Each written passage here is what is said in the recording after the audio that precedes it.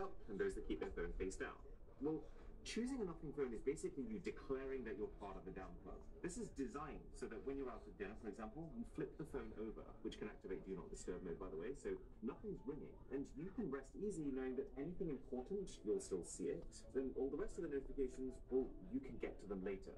That concept, in my mind, is beautiful, and something introduced in the last generation which takes it a little further is that one of those glyphs is also a timer. So if you set a stopwatch, for example, you can see the progress, and if you order an Uber, you can see how long till pickup. So all of this sounds amazing. What's wrong with it?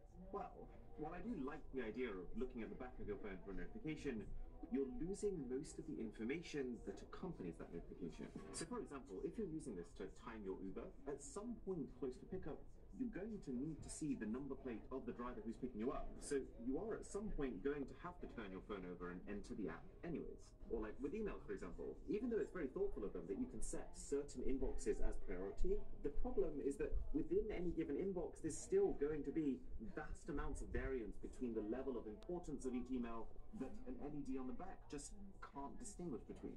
I mean, just for an example, over the last few months, my emails have ranged from, would you like to take